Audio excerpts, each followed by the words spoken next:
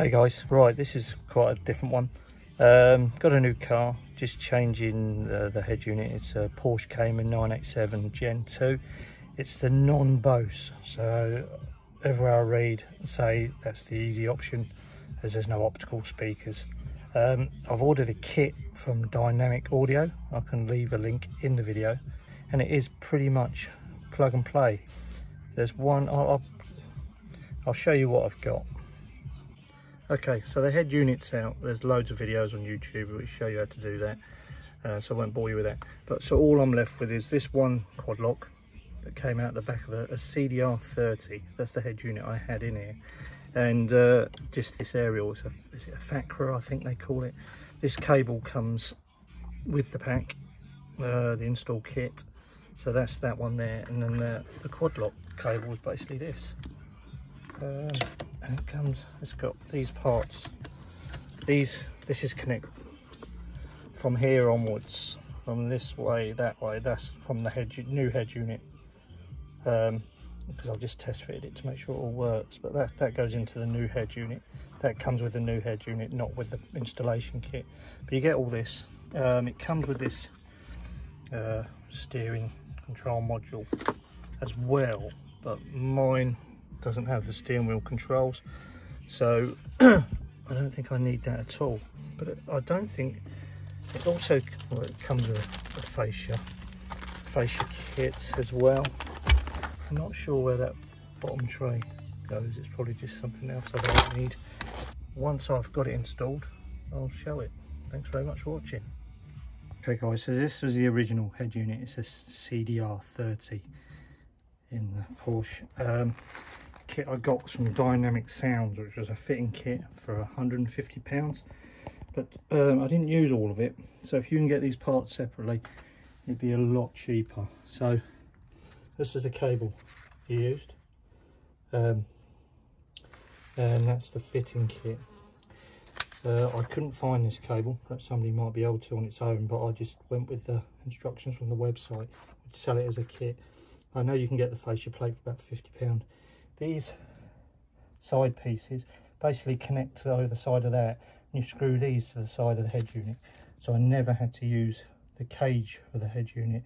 That all held it in place. This comes as well. Never used it. I think if you're going to use a single DIN, you'd use that. But I've replaced it with a double DIN Apple CarPlay unit. This also comes as part of the kit. Never used it. Perhaps if you've got steering wheel controls, you'd probably need that. But there's also a box on this cable. It's part of the steering wheel thing, so I suppose you plug that piece into that little black box there, which is the steering wheel controls. So like I say, all I used was the antenna adapter if you want FM. I also installed a DAB antenna, so I've got that.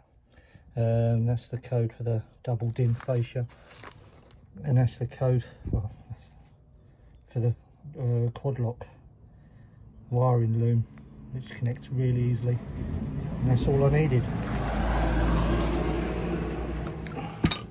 The unit I used, well, I replaced it with, was this one here, mainly because it had a volume knob. Because I ain't got steering wheel controls, it's just easier rather than using a touch screen to try and turn the volume up and down quickly. So yeah, I'll show you in the car. Right, so this is the head unit in place. This is part of the fascia pack that it comes with. Them side panels connect to this.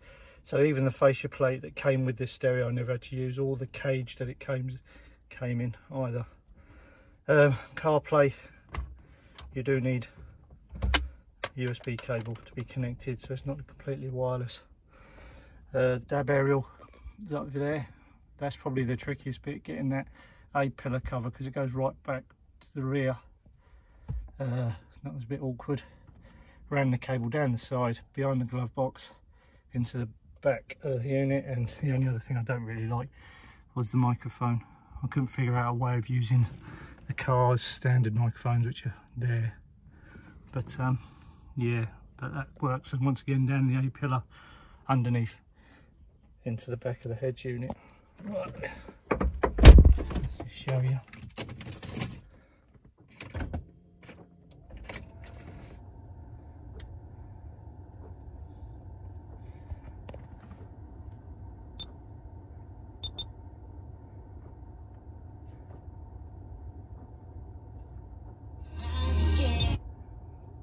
So that's the DAB radio.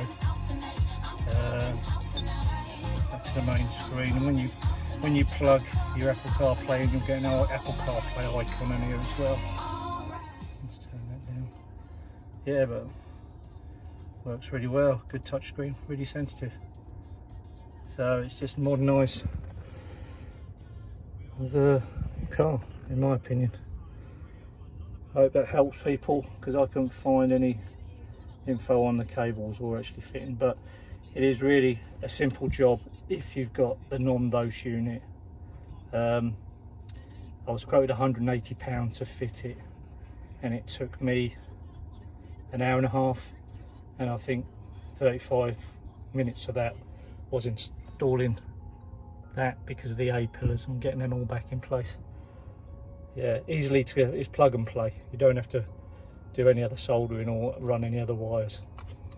Thanks for watching. Cheers.